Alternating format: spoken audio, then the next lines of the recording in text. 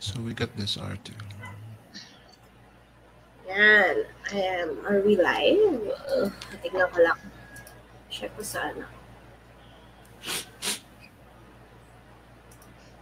Kikita mo na ba? Nasa flip na. Wait lang. I don't need to be on Facebook anymore pala, ano? Yes, you're already an admin. Ayan, I think we're live. 8:30, may 50 viewers. Now, you have viewers na, be? Yes. Oh, ano 5:05 na. Intro.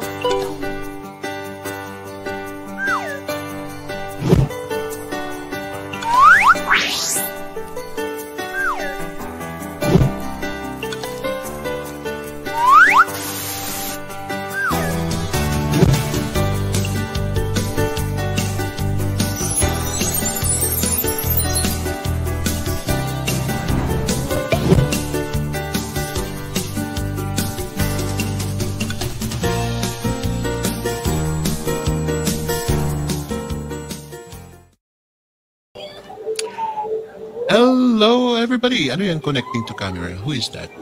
Hello, everybody. Anyway, today's that day of the week again where we gather a bunch of people to chill, chat, and talk about the lives of everything that revolves around. Oh God, I messed up my intro. And talk about. Babaguhin mo na dapat yan.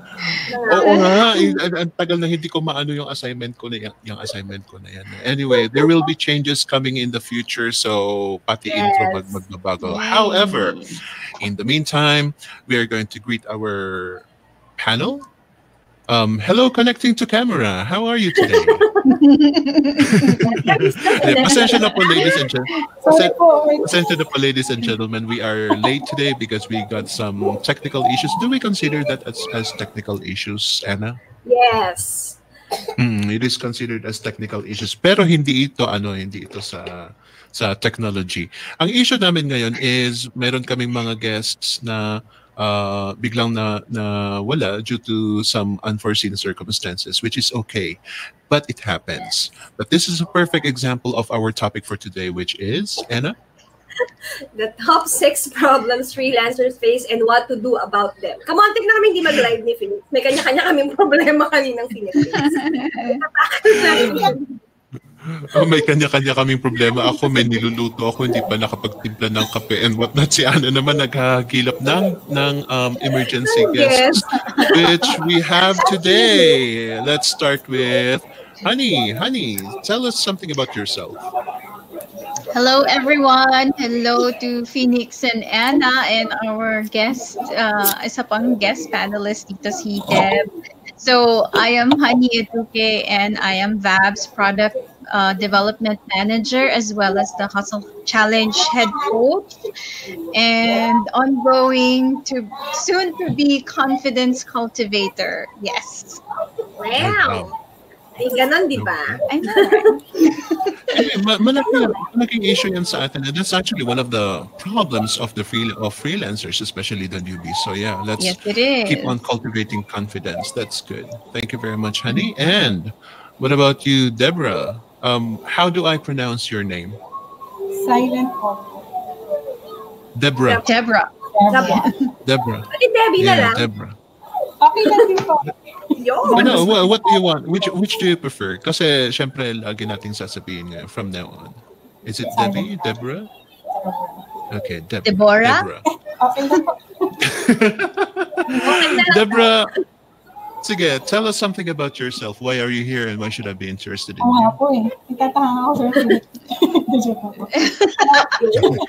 Kaka-start ko lang po kasi nag-enroll po kami ng bootcamp noong June lang po. Tapos July, po kami, pasok lang po kami ng partner Juliet ko dun sa V8, sa VAB intern.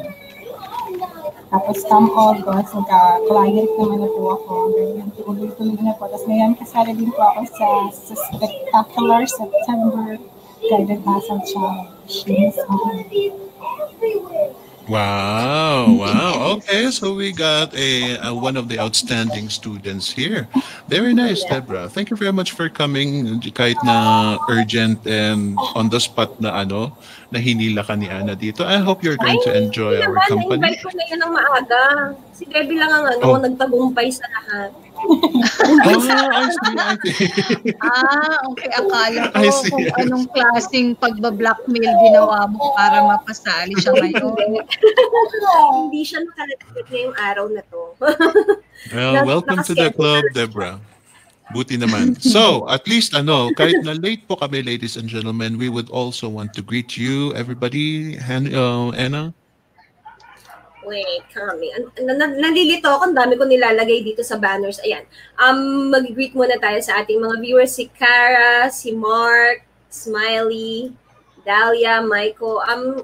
Lagay niyo rin kung saan kayo ngayon, mga viewers natin. And Micaela, hello, watching from Laguna. Francisco from Puro Laguna. San Pedro, Laguna. Yan, si Alex. Hi, Alex. Raymond, Jerica, hashtag ko, si Chacha, si Mark Jobet, si Apple, hello daw, Miss Honey, Miss Anna, and Sir Felix. How about Debbie?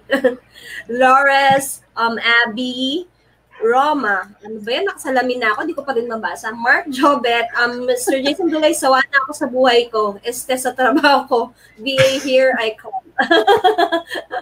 Wala si Jason eh.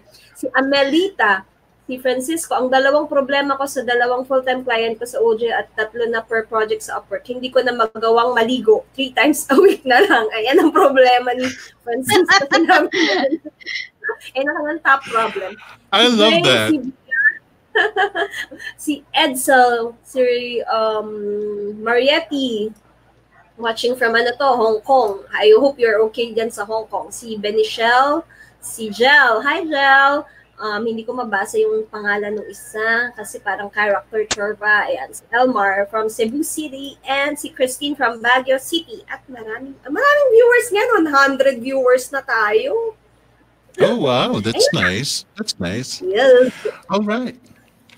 Okay, so our topic for today is top 6 problems. Well, problems of every freelancer and how to deal with them.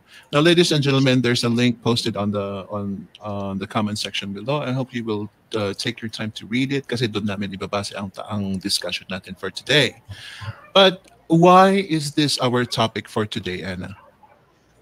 Bakit nga ba? Kasi di ba yung mga freelancers na mga baguhan ngayon, ayun yung mga hinihingi nila. Ayun yung comments nga yata ngayon sa mga sa ating mga threads, yung mga problema. Yan, katulad ni Francisco, problema niya. Maganda yung problema niya. Sa dami ng clients niya, hindi na siya makaligo. Pero yung ibang itidiscuss natin dito na top 6 problems, yung mga talagang na-encounter ng mga newbies na nagpe-freelance. So, yan ang i-discuss natin for today. All right. So, there you go, ladies and gentlemen. Nandito ang mga topics natin base sa muntik na ako magtagalog. Base sa artikulong may link po na nakapost doon sa comment section. Please check it out and have a short read and let's discuss this. Kasi lahat naman tayo may problema naman tayo. Pero let's try to think of the biggest things that affect our lives as a freelancer. Ha? So let's think about that. And I hope that you add your input on the comment section down below. Any questions or comments, idagdag nyo rin yan sa comment section. Now, let's go to Deborah. Yes, sir. Deborah, ang sabi dito sa what do you call this? Ba't artikulo ang pumapasok sa utak ko? Ang sabi dito sa artikulo. Ano naman talaga siya eh. Ang sabi dito sa artikulo, vague requests. Okay, number 1 is vague requests. So, what can you? Have you had these problems before, Deborah? Ano po? Vague request.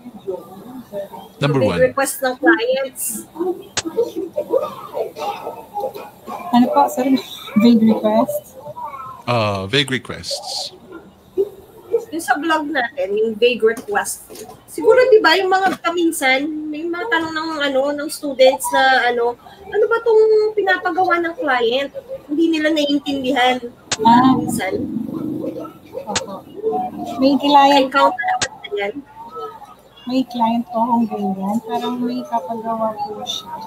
Tapos hindi po siya mapupursue. Tapos magbibigyan naman po siya ng ibang task.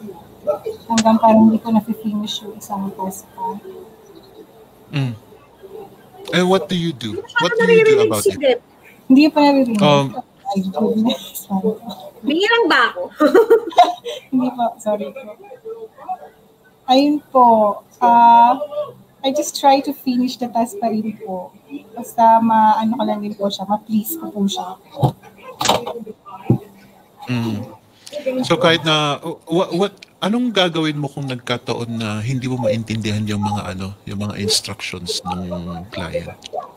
I ask some clarifications sa client.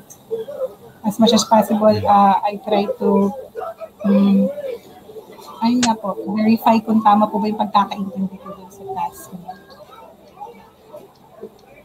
That's good. Very good. Very good, Debbie. I encourage you to keep on doing that, and especially since bago ka sa freelancing, you need to find the courage to talk to your clients as much as possible pag ganyan na hindi mo maintindihan ng instruction. Now, how do you ask? How do you ask your client? Ano po? Ganun ba? Direct po. Direct na. I have to ask directly na pleasant pa rin. All right. Direct and pleasant. Direct and pleasant. Where do you want me to put this document? Mga ganyan. What folder? Mga ganyan. Is it in Dropbox or in your Google Drive? Mga ganyan. Kasi namimiss po niya kung saan po dapat i-pwesto yung mga task na gusto niya. Mas ako po lang. All right. Very good. Thank you very much, Deborah. Now, ladies and gentlemen, Go. Sige. Dadagdag ko lang sana, usually kapag may mga ganyan na vague request ng client ko, ang ginagawa ko para mas magkakaintindihan kami, ni-screenshot ko or parang yung ginagawa natin, yung naka-video siya, naka-loom. Parang ipapakita ko sa kanya, ito yung ginagawa ko, tama ba to? Kasi hindi ko naiintindihan kung paano ba gawin. Pero usually, yung mga clients ko naman din kasi nakukuha talaga. From the start talaga, maklaro naman kung ano talaga yung ipapagawa sa akin. Pero kung meron talagang instance na meron talagang mga task na medyo hindi clear yung instructions niya, yun, nagsiscreenshot ako or naglo-loom. Parang video na isa-send sa kanya na ganito, ganyan. So, ibabalik niya sa akin na ganito gagawin, ganyan. So, parang mas madali kasi since, di ba, virtual tayo, nag-usap lang tayo, minsan nag-chat. So, hindi niya nakikita talaga kung anong ginagawa. So, mas makakatulong siguro kung may mga may mga ganong screenshot, may mga video, diba? Para mas mag-gets na kung paano ginagawa at saan ka nagkakamali. Yes, I strongly agree with that. What about you, honey? What's your input on this? Medyo brutal ako pagdating sa ganyan eh. Any client na, kasi from the discovery call pa lang, specify ko na si client ano talaga yung gusto niya gawin ko para before I sign on the contract na we're going to be committed to each other, working with each other, alam ko na talaga ano gagawin ko. So I really don't go for any clients na hindi pa klaro ang mga tasks na gagawin ko sa kanya. Ayun. So, yes. Yeah, I like it. May tatanungin nga ako sa inyong tatlo. Kasi ako, pag ganyan na hindi klaro ang requests ng mga clients. For example, especially sa artistic part pag minsan sasabihin nila na, I want it to look good. Paano ba yung look good na yan? What do you mean by look good?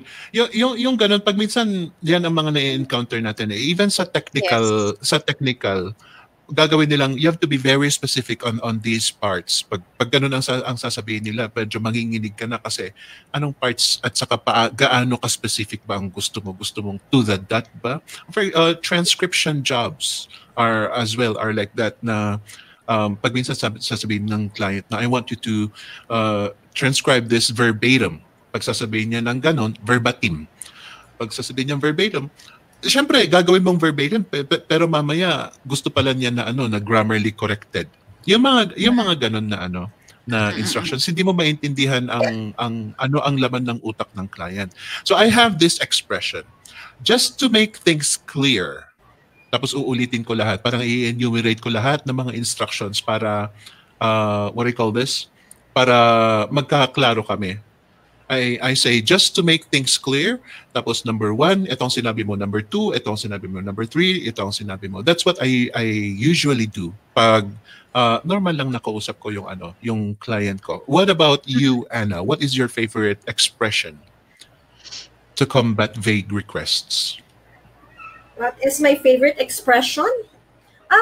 Actually, pag sa mga, yun nga, katulad kasi ni Honey, hindi rin talaga ako tumatanggap ng client na magulong kausap. From the start talaga, inaano ko na dapat talaga nagkakaintindihan kami kasi ang lahat ng clients na nakukuha ko Upwork. So, ang worry ko lagi is yung bibigyan ako ng mababang feedback. Kapag hindi kami nagkakaintindihan ni client, edi ayawan na kaagad. Hindi ko na tatanggapin yung pinapagawa. Kasi, di ba, from the start pa lang na magulo na, paano pa kami magkakaayos, di ba, sa bandang gitna kung ang gulo-gulo na niyang kausap. So, talagang minimake sure ko na from the start, before accepting the offer, talagang alam ko yung pinapagawa niya. Kasi ayoko talaga ring mapasubo. Na, katulad nung, kasi usually, ito yung mga ginagawa ng mga newbies, no? Kapag naka-receive ng offer agad-agad, na-overwhelm sila, tinatanggap nila agad, ina-accept nila agad. Yes. Kasi sabi na, ito na, may offer na, sige, acceptin ko na. Hindi nila kiniklear kung ano yung task, kung ano yung gagawin, ganyan. Parang ang habol lang talaga nila magka-client. So ako, from the start, inano ko na yun sa sarili ko na, teka lang, maraming clients, makakahanap ako, pero kailangan magkakasundo muna kami ng client at naiintindihan ko yung pinapagawa sa akin bago ko i-accept. Kasi, maapektuhan na ng profile ko kung basta-basta na lang ako tatanggap, basta lang magka-client. So, dapat talaga, pag-iisipan mo kung tatanggapin mo ba yung client at naiintindihan mo yung pinapagawa ng client. Yeah, that's also a very good move. Kaya imbes na i-fix mo, iwasan mo na. Avoid the damage instead of fixing it. That's right. What about you, Deborah? Do you have a favorite expression that you use when you try to clarify things with your client? Favorite expression lang hinihingi ni Phoenix. Ang dami ko pinalimutan. It's okay. Deborah? Sir? Favorite Ano ang favorite expression? Sabi ko kanina, just to make things clear. Just to make things clear. With matching hand gestures pag naka-video kami. Just to make things clear. Yeah. Ikaw, Deborah, do you have any favorite expression? Si Annie. Favorite expression ka ba ginagamit? Favorite expression? Yun nga po. Hinahanap pa yata hinahanap pa yata niya. Magkakaroon It means wala. yan. It's okay. Yeah, it's okay. It's okay kung wala. That's why we are trying to That's why I brought this up kasi marami tayong mga writers dito na may mga sakit din na ganyan din nilalabas nila yung mga expressions nila when they communicate with their clients. So ladies and gentlemen, kung kayo, if you have any sakit na sinasabi or favorite expression when you are trying to clarify things with your clients, write it on the comment section down below. Tignan natin kung anong mga interesting na expressions dyan. How about you, honey? For me, I always tell them, hey client, I have this on record. Is that okay with you? So that I have a point of reference to go back to. So, meron akong it's kind of like documented. So, kapag sabi niya, hey, this is not what I told you to do. And then sasabihin ko, but I had this recorded and this is what it said.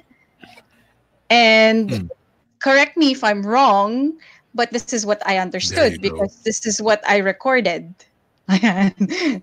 So, ganon. So, Yeah, that's nire-record ko very nice. talaga yung calls namin.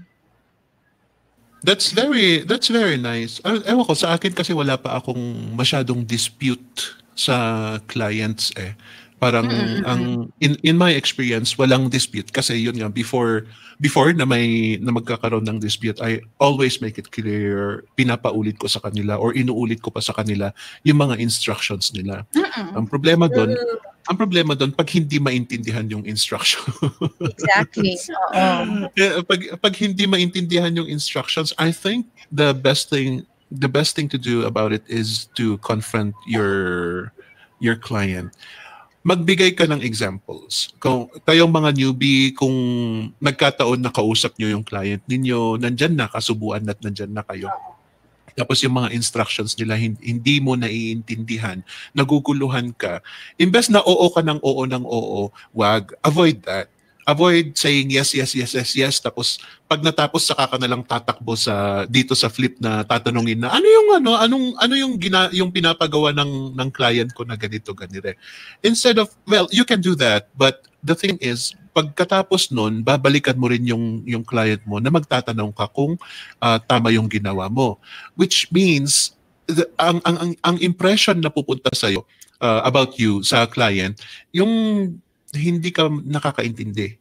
So it's better to say okay, I'm trying to clear this thing up kung anong ibig mong sabihin dito. Before na mag-end yung discussion ninyo, you have to let your client know na medyo nag-aalanganin ka sa instructions niya. Mm-mm. Kasi kung oo ka na lang ng oo tapos saka ka babalik na mali-mali pala yung trabaho mo, then that will reflect on you as a client. Meanwhile, kung ikaw itong magsasabi na hindi ko maintindihan yung instructions mo, it will reflect on him or her as the client. Hindi na Exactly. ikaw ang may mali. So Yes. just try to avoid the confusion.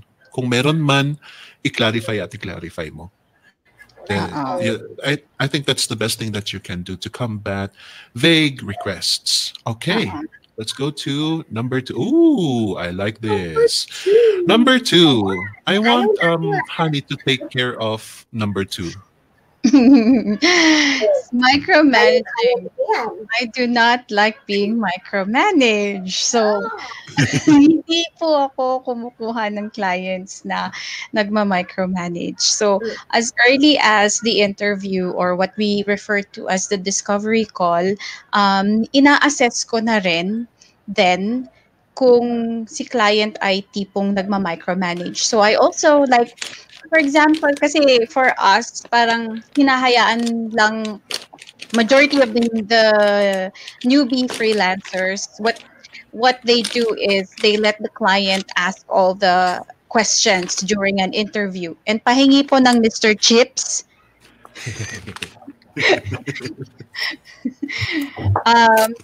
Pero the thing is, we should also be preparing questions. So I would ask the client about their management styles.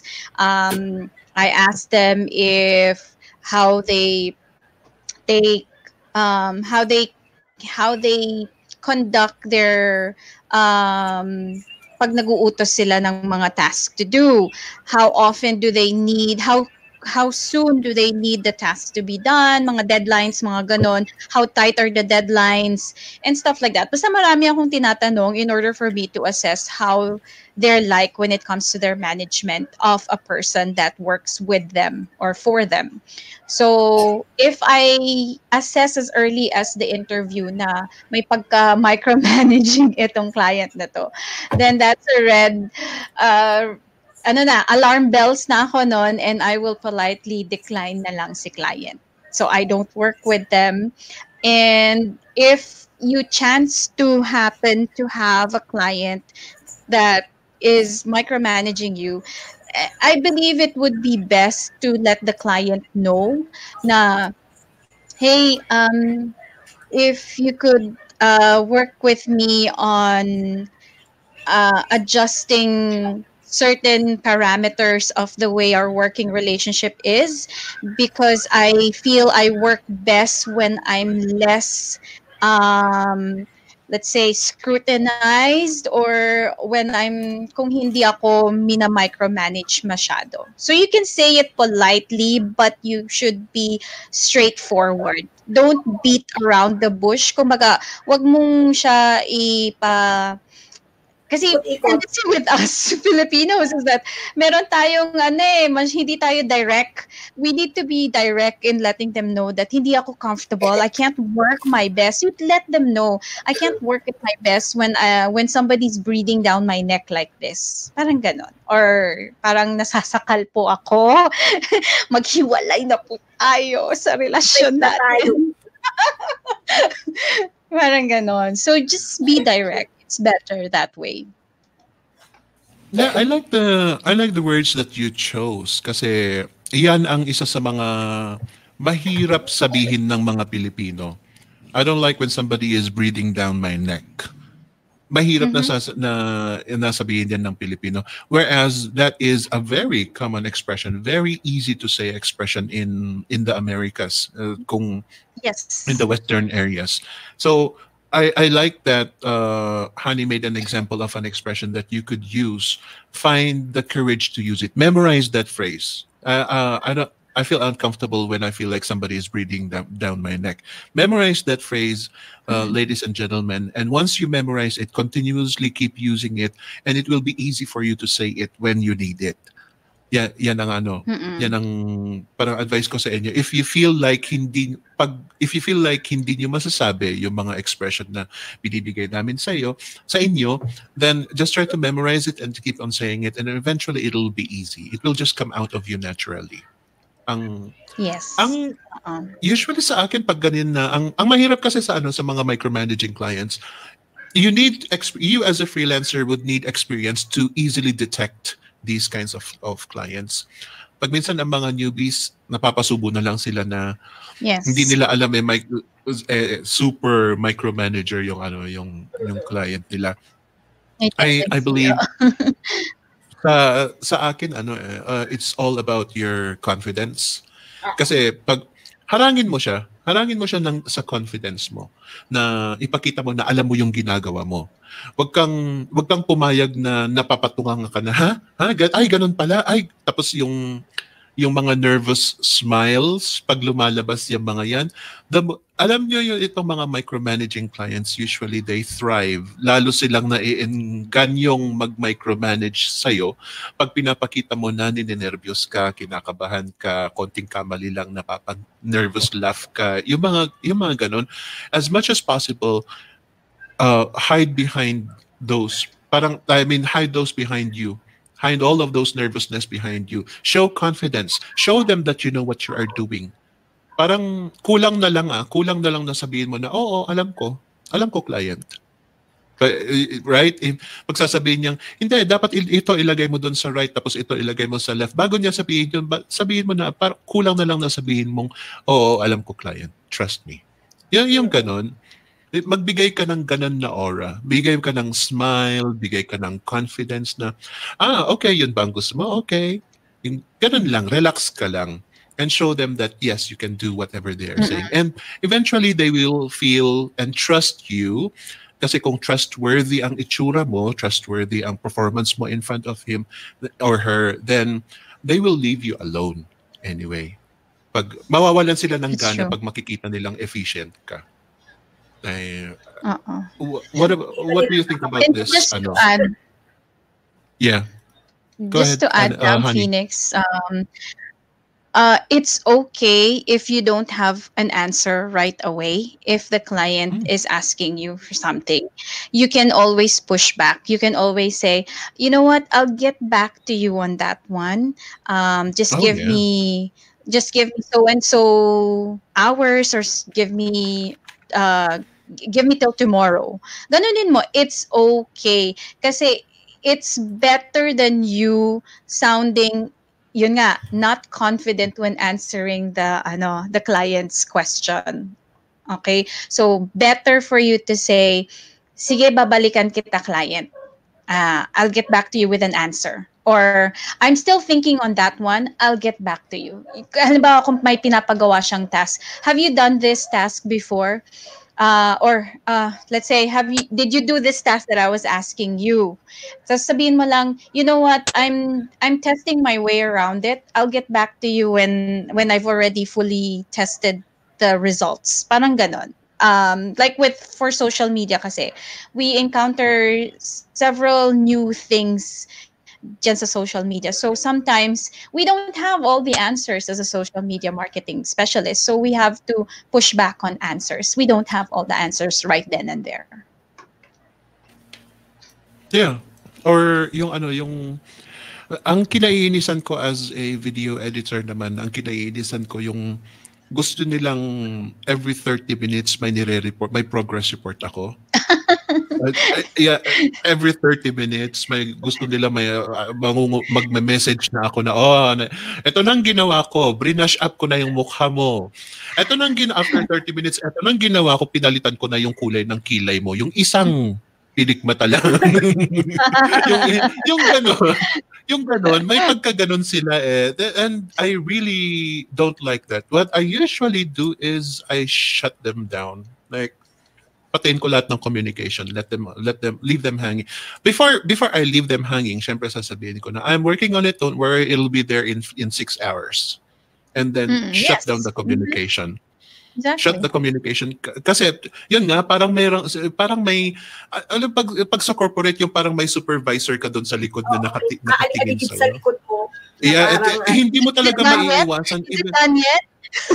Yeah, ako mismo I mean, I feel that I remember when I was a student and if the teacher was behind me, kahit na may confidence ako, even if I know the answer, nanginginig pa rin ang kamay ko na I can't control it. Nanginginig ang kamay ko. And so I feel you, ladies and gentlemen. Kung nararamdaman nyo yan, who does that? Is it, I think it's John. John Pagulayan, do the John Pagulayan way. Kasi kung iniidolo nyo siya, do it his way. Sabihin nyo na it'll be there in 6 hours and then cut the communication. Patayin nyo lahat ng messaging apps and whatnot para hindi sila makulit. So, or kung gusto niyo naman na medyo mabait kayo, you just say, okay, it'll be done in 12 hours. Now, let me be because I'll be busy on doing work. Ganon, para kung sakali na mangungulit sila, it is their fault kasi sinabi mo naman na I am going to be busy. So kung mangungulit sila, hayaan mo sila. Ganon, Phoenix. Ginagawa ko talaga, parang meron nagsiset ako ng deadline. Ito yung oras or araw na masasubmit ko tong task na to para hindi rin siya kulit ng kulit. Tapos kapag sasabihin ko sa kanyang, matatapos na ako, isa-send ko na lang sa kanya. So parang hindi siya parating aali-aligid niya na parang tapos na ba? Di ba? Parang ina-update ko na lang siya on my own. Parang ganon. Pero yung hindi, kung kailan ko talaga gustong isubmit or kung kailan ko ready isubmit, sasabihin ko sa kanya. So dapat clear din kayo sa deadlines para hindi rin siya yung parang kulit ng kulit sa'yo na tapos na ba? Di ba? Oh yeah, I do agree. You have to know your skills. At this stage, you have to know your skills already. You have to know your limits. Kaya wag kayong mag-overpromise. Especially pag magbigay kayo ng deadlines, wag kayong mag-overpromise. Sabihin nyo pag talagang mahirap sa inyo, sabihin nyo na it needs 3 days. Yeah, if that's what it takes, then it needs 3 days. Mm-hmm. Yes. Deborah, do you have any input? Gusto ko lang po i-share, kapag gumagawa po ng cover letter, di po ba may subject line ganyan, pag nag-i-email, nilalagay ko po agad doon na trustworthy VA po ako, ganyan. Tapos, I can do the work efficiently, ganyan. Tapos, kapag may client pa ako ngayon, nagsasubmit po ako ng daily progress report. Tapos, doon ko po ilalagay, finish na yung task or kailangan ko pa po ng konting oras para doon. Para ayoko din po feeling na parang every 5 minutes, i-check ako. Meron ganun talaga kasi Pero I like your suggestion, Deborah. Yung unahan mo na sila. Yung pag gusto nilang mag-micromanage, unahan mo na sila na, okay, you can micromanage me at this extent. Once a day lang ako magpa-progress report, hindi per 30 minutes. Very good suggestion. Unahan mo na sila. That's good. That's good. Anna, do we have any comments from the audiences? Yan. Si Julie nag-share lang na nakaka-encounter daw siya ng client yesterday. And I just wonder where did he get my email kasi I'm sure di ako nag-apply sa kanya kasi if I did, they will know my profile directly. He asked me kasi if I'm really a VA daw kasi dami kong tanong sa work, regarding sa work. Siya din kasi di rin niya nililinaw. So parang direct client siguro to. Shinare niya lang. Anyway, eto.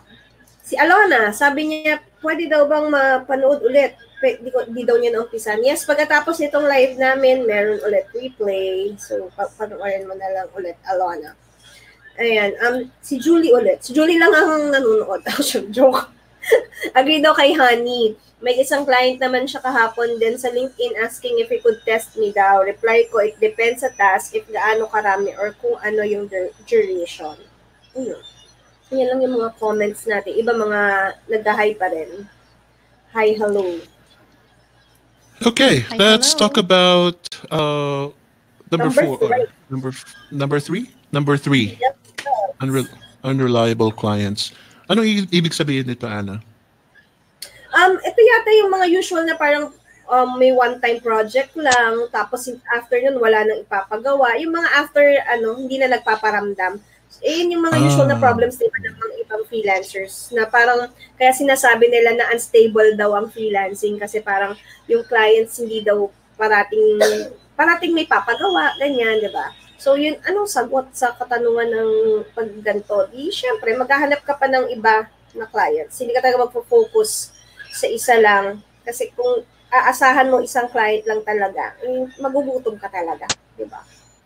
Yeah. Gutom talaga pag isa lang ang inasahan mong client. So maraming nakaka-experience ng ganito usually. Parang pagka nagka-client na sila, nagsa-stop na sila. Hindi nila alam na kapag anytime lang magka-problem din tong client na to, hindi na kailangan ng services niya, mahirapan na naman siya mag-start ng panibago. Diba? Ako mismo may mga ganito akong clients eh. Yung akala mo i-hire ka niya for like a weekly thing, weekly project. Pag natapos yung isa, wala na ano ka na sa ere, walang order. Tapos kapag magsasabi ka na, "Hi client, do you still need my services?" blah blah blah. Sasabihin nilang, "Oo, sandali lang dahil medyo busy ako, I'm on vacation." Ang daming rason. Karamihan sa mga napansin ko lang karamihan sa mga clients na ganito, ito yung mga tatlo kayong na-hire sabay-sabay. Yeah. So sometimes hindi niya alam kung kanino niya binibigay yung mga projects niya. Sometimes naka-reserve ka kasi gusto niya yung isa pero parang back-up ka. Ayaw kang bitaw. Back-up ka lang. Ayaw kang bitawan kasi okay yung trabaho mo pero hindi ikaw ang main. na freelance. I think yeah, it is kind of painful pero I think we also do this to clients to be fair kasi lagi nating ina-advise sa mga freelance, sa mga newbies na wag kang mag-rely sa kaisa-isa pong client. You always need a backup. You always need somebody, an option. Yun, di ba? Ina-advise naman natin yun. Huwag kang mag-rely kasi you will never know kung matatapos na yung yung contract mo dito sa isang client or may mangyayari or yung business niya magiging afloat or magkakasakit yung client. Ang daming mga rason kung bakit hindi ka dapat mag-rely sa isang client lang. And I think other clients are also doing the same. So we should not take it personally. In fact, we have to keep it in mind that yung kaisa-isang client na yan, hindi yan ang main source of income natin. Ang main source of income natin is 5, 10 clients. Yun ang main source of income natin. Hindi na ko kontento sa 2, 3. Shams. Siyempre. talaga, be. Go, honey. What can you say about these supposedly unreliable clients? Yeah, you were right about the fact na you still somehow keep them in the back for um para balikan mo sila if in case it's easier to keep them kasi nga there will be your fallback nga kapag dumating ang rainy days. Ang You can pagbuto. always you can always tap into them and go, "Hey, I'm still alive. Are you still alive? Would you like to rekindle our relationship?" And start working together. Parang ganon. So, yun nga, maganda. It's always good to have them. I honestly have clients like this currently. Pero hindi ko sila binibilang as active clients. They're just there in the background. Pero from time to time, oo. But from time to time, like, lalo na kapag mga occasions, I wish them like a Happy New Year or Merry Christmas, mga ganon. Parang lang nagpaparamdam na, hey, I'm here. You still I'm need still me. alive. Yeah. Or I say something like, hey, you know what? I was looking through the contracts that I have with my client list, and I stumbled upon our work together, and I was wondering whether you'd like to whether you have an existing work or project that you would like us to work on together once again. Ginaganon ko sila. And then, ayan, nare-rekindle ang aming relasyon. Yeah, I love that. I think you wrote something about this thing, honey, back then. So some Yes. time ago you wrote something about this. Yeah, I like that. Yung magparamdam ka, hayaan mo sila. Hayaan mo kasi sila. The thing, sakit talaga natin, especially pag galing tayo sa corporate, sakit talaga natin na hinahanap yung kaisa-isa, one and only. And we're very loyal. Yeah, please, ladies and gentlemen, wag nating gawing love affair ang ang freelancing. Walang forever. Kung ituturing natin ganyan, it is okay to be polygamous dito sa dito sa freelancing. Dito po legal po kayo magkaroon ng more than one. Yeah. Pwede po mag-polygamous, walang magtatampo, at saka we strongly advise it kasi meron nga itong mga ganitong clients. I currently have clients like these, yung hindi mo maya-maya bigla na lang sumusulpot na, okay, we are swamped with 5,000 projects like these and we need your help. Pag ganun, sure, that's nice. And I think ang isang malaking kamali ko back then when I was new was I ended those contracts. Yung parang pinakumustahan ko sila. May 3 akong pinakumustahan mga clients na naka-hang lang na ganun. Sabi ko, do you still need my services? Because if not, I'm going to close our contract. And that's a big mistake. Kasi parang sa pananaw naman ng client na, who the heck do you think you are? Sure, go ahead. Close mo ang contract. Hanap na lang ako ng iba when I need it. Yeah. Yun ang parang response nila sa akin nun. So, I think I regret that. Maraming mga obsessed especially sa Upwork, they think it will affect their JSS points or something. I think mas mabuti pang meron ka pa ring client na once in a while hinahire ka kesa yung JSS points mo na yan. Kasi pwede mong mabawi yung points mo na yan in other means. Also, kung ang worry mo is to be becoming overwhelmed, kung sakali na kung kailan may trabaho ka na at busy ka na, saka na lang daw nagpaparamdam itong mga clients, because that happens, right, honey? Outsource, happens, baby. right? Yeah, outsource. Magbigay ka ng work sa mga kapwa mo freelancers, and you will be a good person. They will love you for it, and you will have the experience of outsourcing as well. So don't fear getting overwhelmed. Sige lang, hakot ka lang ng hakot. Don't worry about that. Deborah, do you have anything to add? Yes, sir. Ano personal experience ko. I had a client na may 3-day trial period po. With pay naman po. So, okay naman po siya. Pay siya after 3 days. Then, yun, nagbigay ko siya ng contract. So, sige po, ano naman ako, sign, padala sa kanya. Tapos, nag-start po ako mag-work. Nung kailangan ko na po sanang mag-invoice na po, yun, parang nawawala na po siya. So, in-stop ko po yung paggawa ng post ko. Tapos, nakaka-receive po ako ng email sa kanya parang, hey, let's start afresh with ganyan. Ulit daw kami, panibagong mag-work po ulit. Ganyan. Tapos, nag-ask na po ako ng raise agad-agad. Nice. Ko. Pumayag po siya. Sabi ko, sa sarili ko po, kapag ito, hindi pumayag na tataasan yung rate ko, down na, hindi ko na-accept yung offer. Pumayag po siya, umuko siya, go, game pa rin. Discarded. Yeah, very good. Very good, Deborah. Yeah, that's a very good idea. Yeah, it's a very good idea actually, ladies and gentlemen, yung sinabi ni Deborah na hayaan mo silang maging unreliable, hayaan mo sila na tatahimik ng ilang buwan. Tapos pag once na sumulpot sila, once na magtatanong uli sila ng serbisyo mo, that is a very good time for you to mention na, oops, yeah, you can hire me but medyo tumaas na ang rate ko. Not for $3 anymore. But ganon. Yeah, I love that. Very good, Deborah. Yes. That's a very good suggestion. Anna, do we have any comments or questions?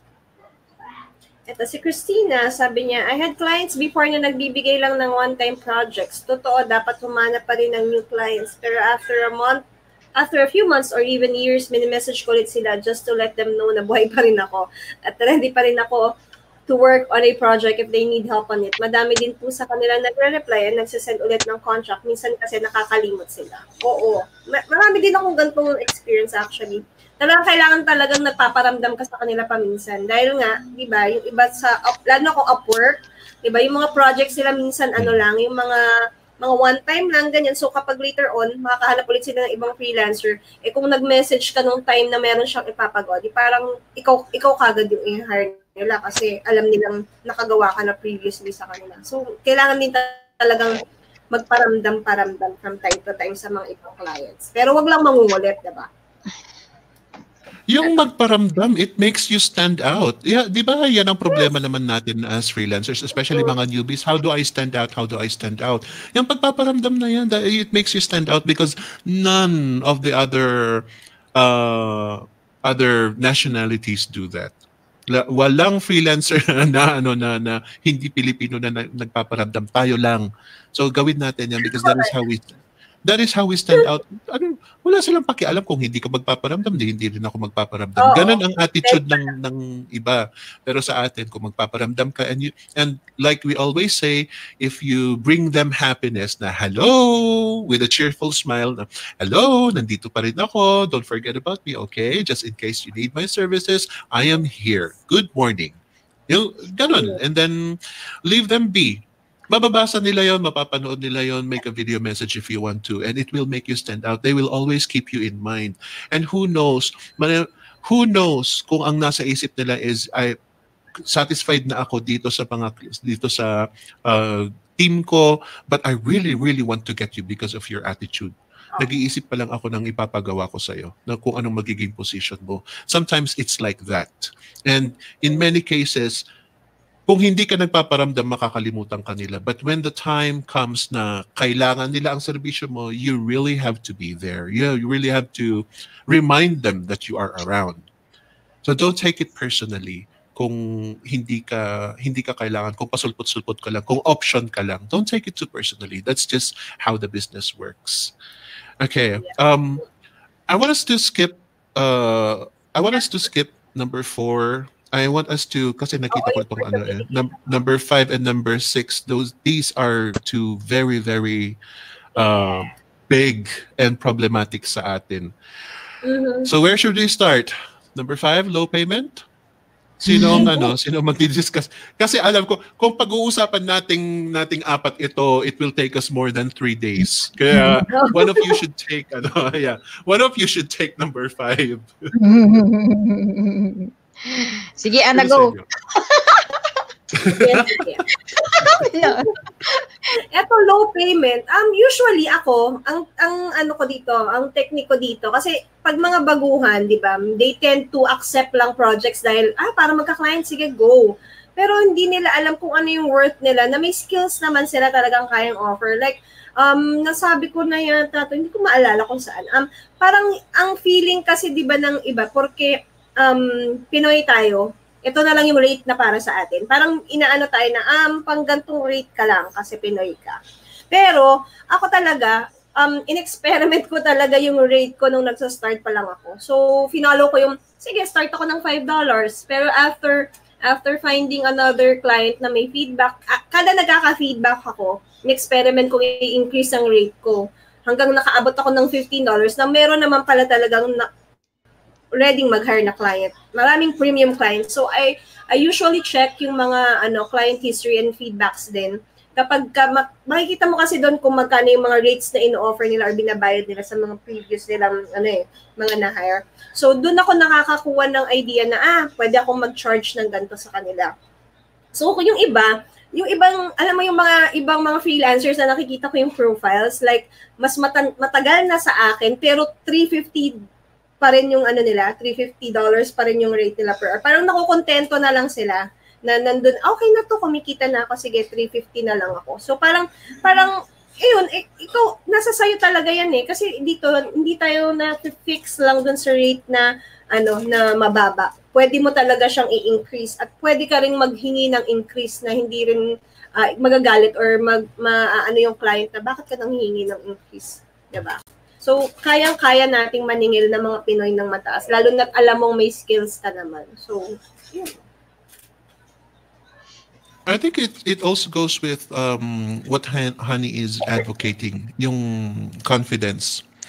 Kasi pag hindi ka confident, hindi sila confident na magbibigay sa'yo ng pera. First thing to do is to research kung ano ang standard. Wag kang magtanong-tanong dito ng basta-basta kasi lahat ang sasabihin namin is depende sa skills mo, depende sa negotiation mo. But if you try to look around, if you work on freelancer or online jobs, tignan mo kung ano ang standard rate ng ng niche mo, whatever you're applying for. Tignan mo ang standard rate and then tapatan mo or dagdagan mo ng konti, it's up to you. Pero the way you present yourself is how they will be convinced. Hindi porket na mababa yung presyo mo gugustuhin na nila. In many cases, sila Ana, sila Honey, we talk down on the clients para ma-intimidate sila, para mataas ang rate namin. We can go for as high as $20 per hour. Mag-aalanganin sila pero kung ipapakita mong, yes, I am worth $20 per hour. Pag ganun ka magsalita, parang maano sila na, there must be something why you are $20 per hour. So, titignan nila. They will be... ang charge mo. Sabi, teka, magaling siguro talaga to dahil mataas. Yeah. Diba?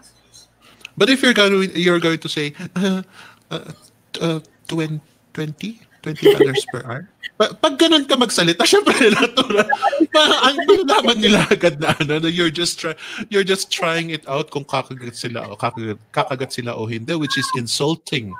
So whatever your price is, say it with confidence. If you want to increase your rate, for example, nakita nilang ang rate mo before was $3 per hour and you want to increase it to $5 per hour, kung gusto mo ng ganun, you have to make sure that you are willing to stand in front of the crowd and say, hey, tumaas na ang rate ko.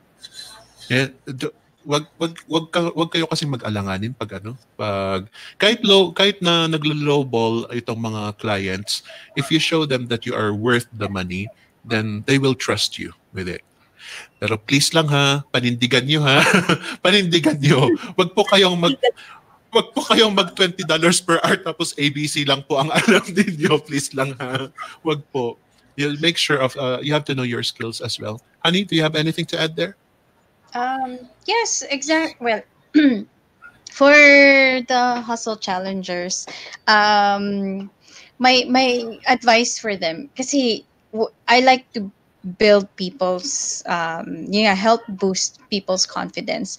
Now, the problem with the newbie freelancer transitioning from corporate world or transitioning from no experience into freelancing is hindi nila alam how to go about it, and they also don't know how to start with like $5 per hour or anything that is above a $3 mark, which is kasi yung $3 parang it's a standard norm kumbaga that you will see. So I tell them, what exactly is it that you're after? Are you working to earn, or are you working to learn? So if you are working to learn, then you grab the opportunity that's in front of you, make it as a stepping stone, and then when you can, let go of that client or still keep that client and then make it like a back burner client, and then go for a different client where you can start asking for a higher rate than you currently started with. So, ganun yung lagi kong sinasabi sa mga hustle challengers. There is nothing wrong with starting with a $3 rate, especially if you do not have a glorifying Correct. experience or a profile. Everyone starts from the lowest part. Okay? Mm-mm. Uh, I've heard of people na doctors na nanggagaling dito sa Pinas, and when they reach Canada, they're cleaning they're mopping floors. Okay? They're starting from scratch. Bakit? They have a higher goal in mind. The higher goal is to eventually get into a doctor position in a hospital. But they can't go into that agad-agad. They have to go through a certain process. So, sinaswallow muna nila yung pride nila to go for something mediocre.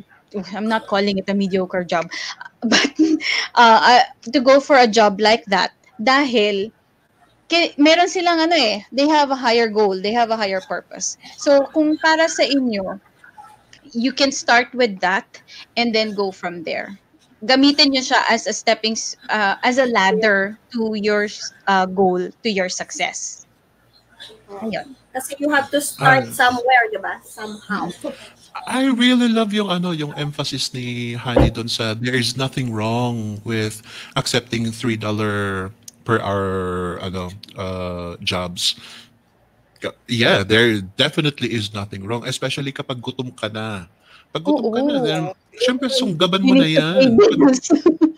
Yeah. Sunggaban mo na yan. But always keep in mind na it's not the end of the world.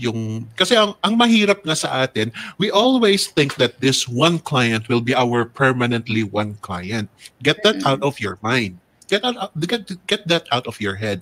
Itong $3 per hour or $1 per hour pa nga, if itong mga small dollars per hour, just take them and then parang take them as alam mo yung pag gutom ka magi-skyflex ka na lang para hindi ka mabigla, right? magi Yeah, treat them as skyflakes for the main course. Habang hinahanap mo pa yung main course mo. Right? Yes. Treat them as your appetizers na lang para hindi yung masyadong mabigat sa loob mo na mababa yung rate. But at the same time, pag pinatulan mo yan, also get ready to have an exit door. Kasi I'm sure na eventually after sabihin mo ng mga 3 months, mararamdaman mo na yung pagod mo. Matidrain ka na, I'm spending so much time doing so much work with this amount of money. At siguro naman at that time nakahanap ka na ng or driven ka na maghanap ng bigger client, then do that and then prepare yourself to get out of that contract. Always remember, pwede mong patulan yung mga yan, yung mga mababang rates, basta make sure na meron kang exit strategy. I think also, you do have lectures about exit strategy, right, honey? Well, it's given in the hustle challenge kapag it's asked.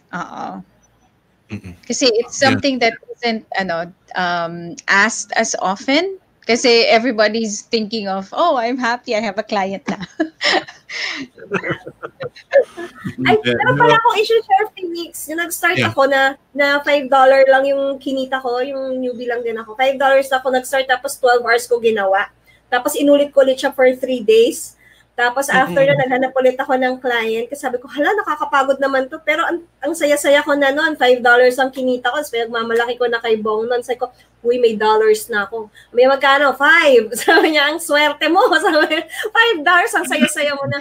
So yun, parang doon talaga matututo ka na parang iyan muna yung start mo. And then later on, kapag confident ka na dahil ginagawa mo na siya parate, doon mo na matututunan kung paano mo i-charge talaga yung clients at paano ka ibabayaran, di ba, ng talagang worth mo nung rate na ginagawa mo. So, meron talagang starting point, di ba? Talagang kailangan mag-start ka sa mababa. Until matutunan mo kung paano na talaga yung kalakaran dito. Paano mo i-charge talaga yung client na naaayon sa skills mo, di ba?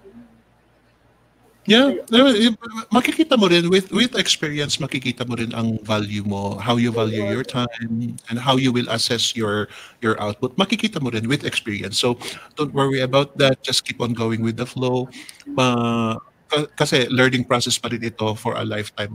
Don't worry, you will get there. Yeah. May napansin ako, may request si Alex. Yeah, Alex. Separate discussion. Regarding low payment, sabi, request nila na gumawa ng separate discussion. Well, ladies and gentlemen, if you really want that, then I think Anna will consider that, or the powers that be will consider that. Right, Anna? Yes. Malakas ka sa akin, Alex.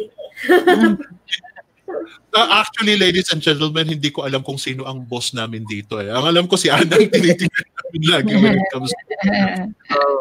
Nasa taas ang boss natin. So, the powers that be.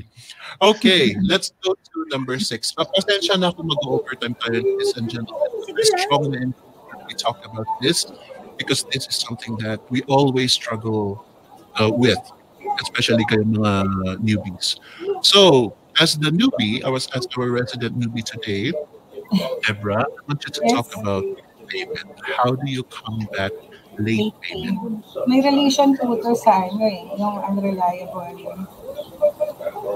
client sa akin. Personal experience ko po.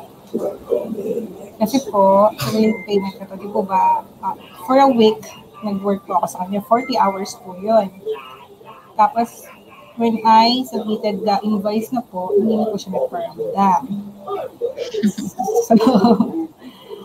So what I do now po, talagang I keep track of the hours na ginawa ko sa kanya. Then I will send it to him para i-explain ko rin sa kanya kung ano din po yung task na nagawa ko dyan.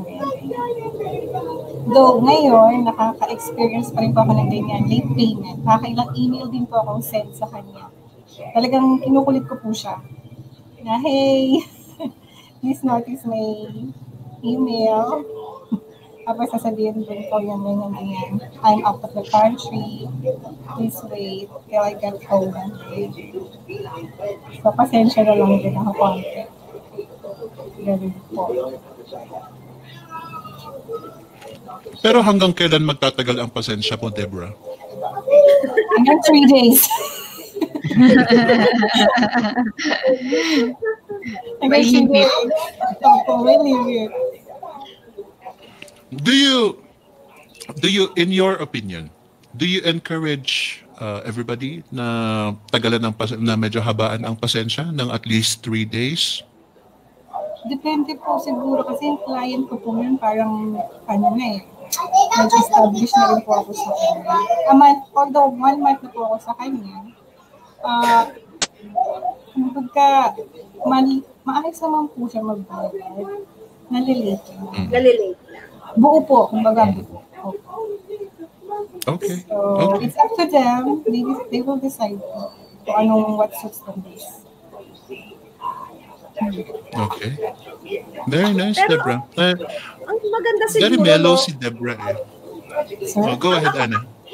Ang maganda siguro pag mga ganito, yung mga, usually kasi di ba hindi nakakahanap naman sa Upwork. Kasi sa Upwork talaga hindi mo kailangang maningil dahil may contract. Pero yung mga direct clients, sa mga mga newbies, kung makakuha sila ng direct client, talagang dapat sa umpisa pa lang, humingi ka ng upfront ba na bayad. Parang meron ka ng down payment na 50% or 20%, tapos kapag nakapag-submit ka na saka yung full payment, 'di ba? Para hindi sayang din yung ginawa mo.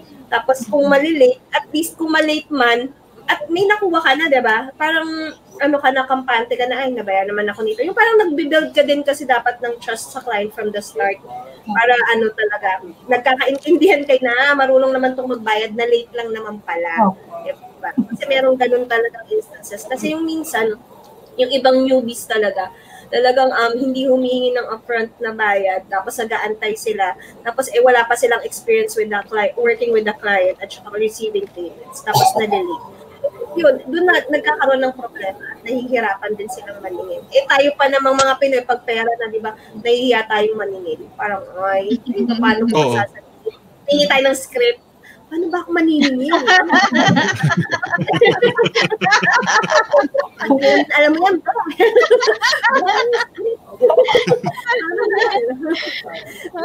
So, yun. Yeah, I think ang mga babae I don't know if I'm being sexist or something, but ang napansin ko, mga babae mas magaling silang maningil eh. Yeah, mas matapang silang maningil. Mga lalaki medyo sandali, buwelo muna. Parang gano'n. Pag too much, saka na lang kami magsasalita. Pero usually, pag parang isang araw na delay, mga babae itong, if I have a partner, I would definitely rely on my partner. Sasabihin ko, ikaw mo maningil. Ikaw mo maningil. Oh. It is difficult. That's why I want us to talk about this, kasi it is difficult to remind the clients na, uy, client, bayad ko na please. Tapos ang hirap sabihin na hindi ako makaka-move forward, hindi ako makakatrabaho kapag hindi ka pa magbabayad. Ang hirap ng mga ganun. So, how do we say this? How do we say these things? So, meron na tayong scripts na bibilhin kay Ana na paniningil, but how do we say that? how do we gain the confidence to say that? How do we propose it to our clients, honey? Favorite ko yan.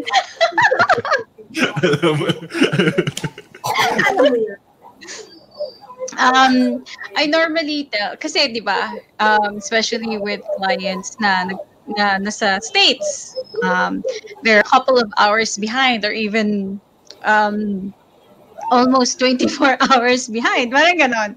So, pagbibigyan ko, so halimbawa, the payments have been set every 15:30. Example lang to. And, 15 na sa atin, 14 pa lang sa kanila. I'm okay with that. The payment I'm not expecting the payment to come through. Pero pag 16 na sa atin and 15 na sa kanila, magtatanong na ako, hi, may I ask kailan magko-go through ang payment? And then, kung sasabihin nila madedelay, and then I will just openly tell them, okay, since there will be a delay, I'm gonna not work for this period until the payment has come through, and then I will resume work. Is that okay with you? And then, kung okay na, and then, yeah, tapos na. That's it. That's all I say. Most of the times, hindi sila magugulat na, ha? Ididali mo ang trabaho? Kasi I think yan ang kinakatakutan natin eh. I think yan ang kinakatakutan ng karamihan. Honey, you have experience from BPO. You yourself are one of the higher ups. Do you really expect that scenario sa corporate? Yung pag mag-delay yung company tapos sasabihin ni worker na, ay, kung ganun, di hindi pa ako magtatrabaho hanggat sa sa ibigay niyo yung sweldo. Terminated ka. Yeah, right? Right? Karamihan po. Yan ang kinakatakutan natin eh. Kasi in our experiences sa corporate, most especially, pagsasabihin natin na, well, kung delay ang sahod, di-delay din ang trabaho. Pagsasabihin mo na ganun natural, magre-react yung amo mo na, ha? Abi mo ka mo? Right? Yeah. This, ladies and gentlemen, is the reason why we keep telling you that freelancing is not actually corporate work. It's business. Kasi pag business ang iniisip mo, di ba ikaw rin, pag meron kang contract sa mga, pag magpapatayo ka ng bahay, sasabihin nila na, ay, madidelay yung tiles. Eh di, ano rin, pati yung Pordea, ipapadelay ko rin. Di ba may ganun tayong attitude if it is business. If it is business, we give and take. Pero pag if we are treating it as work, we might think na yun nga pag i-delay nila yung sahod tapos sasabihin mo na i-delay ko rin ang trabaho, natatakot ka kasi baka sasabihin nila na terminated ka na. Yeah. Hindi. This is why we keep telling you that it is business because the people, the clients, they already know. Sila mismo sasabihin, sila mismo mahihiya sila sa'yo na delayed yung pasahod nila and they will understand. They are already prepared to accept the consequences of the delay because that happens to them as well. So have confidence on that. Anything else, guys? Anything else you want to add? Wala? Parang ano? Yeah, may comment dito I think may comment dito si Alex about yung usapan natin kanina na kung ano ang worth mo. If coming out from consultant, if coming off from pakibasa, hindi ko mabasa. If coming off, sabi siya magsalamin ka na rin. If coming off from consultancy work, I think coming up with the value for your services may be easier when transitioning to VA freelance work. Given that you are used to billing clients by the hour, by the day, or per project, there is what we call level of effort. Uy, ano ba? Nakadikit ka na siya. Quotation marks lang ang nakikita ko. Ano ba?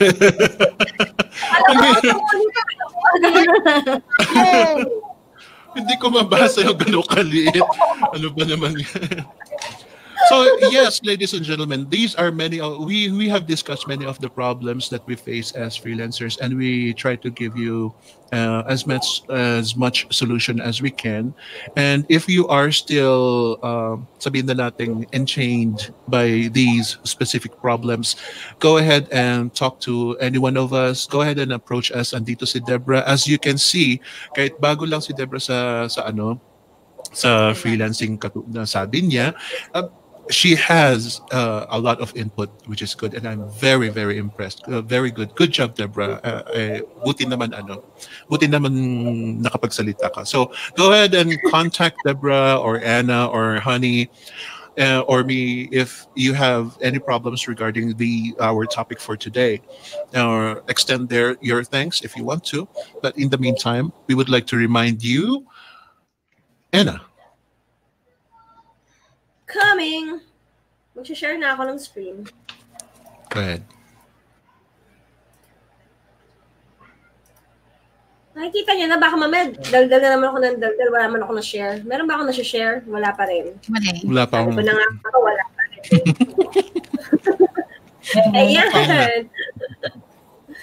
Yan, announcements. And on October 9, 6 p.m., don't forget to watch Just Success interview with Natalie Joy Gonzalez, full-time nurse and part-time VA because why not? Ayan, panoorin niyo yan on Wednesday, 6 p.m.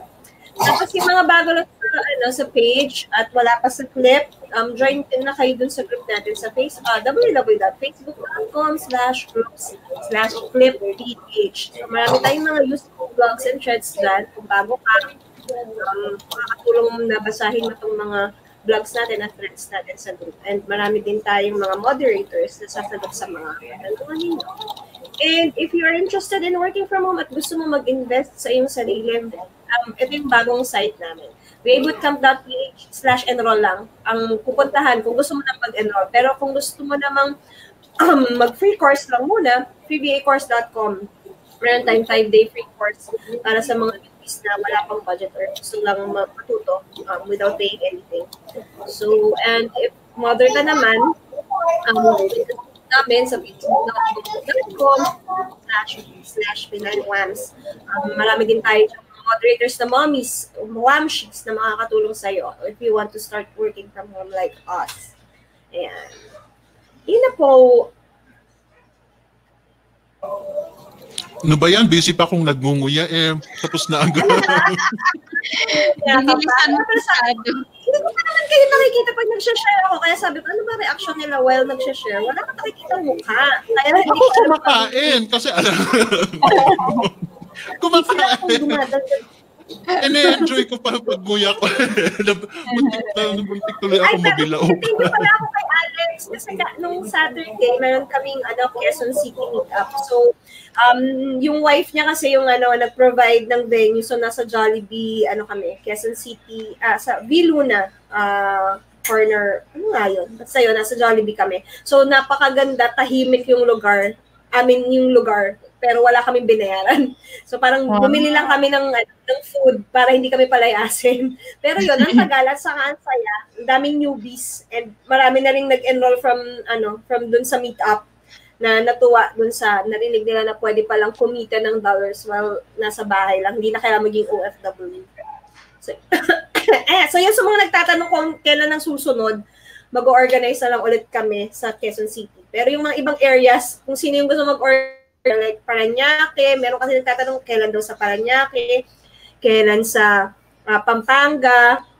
Yung medyo malayo, we advised yung mga gustong magkaroon ng meetup sa lugar nila na i-PM ako para i-coordinate kung paano. Pwede naman kasi mag-organize kahit sino. And then yun, kung gusto nyo nang magpunta kami doon, baka pwede namang iayos ang schedule, baka makapunta din. Pero yun, hindi naman kailangan na parating kami yung nag-organize. Kayo mismo na nasa area na yun, pwede mismo kayong mag-organize. And pwede natin i-post dito sa Flip yung yung inyong event or yung meetup nyo para mas maraming makapunta at makaalam. Kasi usually kapag tapos na doon nagsasabi, kailan po yung susunod? Lagi naman tayo nag-announce. Ang bait-bait kasi ni Anang mag-encourage nito mga do not wait for us to think about your place. Kasi sa dami ng mga barangay, sa dami ng mga munisipyo dito sa Pilipinas, hindi po namin, it is not 1970s where we have to memorize all the municipalities and capitals of the municipalities of the Philippines. No. So hindi po namin alam. Hindi po namin alam. Sometimes nag-aano na lang kami sa ere na saan kaya ang susunod dapat na event. And you need to suggest. You need to say, hi, we are interested to have a meetup here. Pag sasabihin nyo ng ganon, then we will discuss it with you. It doesn't mean that you're going to take so much responsibility. Don't worry about that. If you're afraid of responsibilities, we will try to coordinate. What we need is for you to remind us that you exist in one sulok barangay of the world. So, of the world kasi nagpa-Hong Kong na nga sila. Hong Kong at Singapore pa nga sila, Ana. Hong Kong nga, naabot nila ikaw pa kaya. Oh, diba? So yeah, but what we want you to do is to talk to us. Come and talk to us. Tell us that you want us to go there. Para them. I'm just saying us, pero them actually ang pupunta dyan. So yeah, don't expect us to think about you. You have to remind us. Ang bait-bait kasi ni Ana na. Si Phoenix sa Baguio. Sabay ka na. But yeah, what about you guys? Honey and Deborah, do you got anything to advertise? Ako ba muna or si Deb? Deb, do you have anything?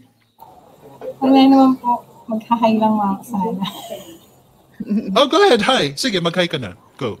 Hi po sa mga Spectacular September Guided Hustle Challenge na kasama ko. Sa mga coaches, kay Julia, tsaka kay Mike, tsaka sa mga bata doon. Maraming pwede ka pala. Okay, Debbie. Nahiya pang mag-shoutout si Debbie. Sabi ko na nga good job nahiya pang mag-shoutout. Ano ba? Go ahead, honey. Take it away. Okay, so para sa akin naman, I'll be launching a confidence cultivating project soon. So it is a passion project of mine. So kaabang-abang, and I'll announce more about it and how to join the confidence cultivating project, where I will be helping people boost their confidence in freelancing. Join ako dyan, be. Paying confidence. Sama ako para magbigay ng confidence. Kasi Ayun, I promo gusto ko yan. Let's collaborate, Phoenix. Magi-giveaway si Honey ng confidence ni Phoenix. Yeah, let's talk more about that, Phoenix.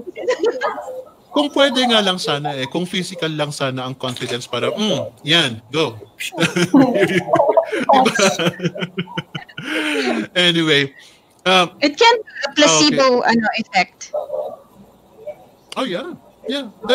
I think confidence is a placebo rin naman talaga. It really is in the mind. Lahat itong mga requirements natin na kinakatakutan natin as Filipinos, it's usually all in the mind. So if that is the case, then we will definitely be able to help them. We will definitely be able to help them. Yeah. Yes. Okay, ladies and gentlemen, thank you very much for sticking around, and I hope that you enjoyed our discussion for today. If you learned anything and if you got any questions, keep on asking them. Don't worry about it, whether you add it on the comment section down below or you can talk to us directly. It doesn't matter. We will try to address it as much as we can. So we will see you again next week, and looking forward to more changes. Bye-bye. Bye. Bye.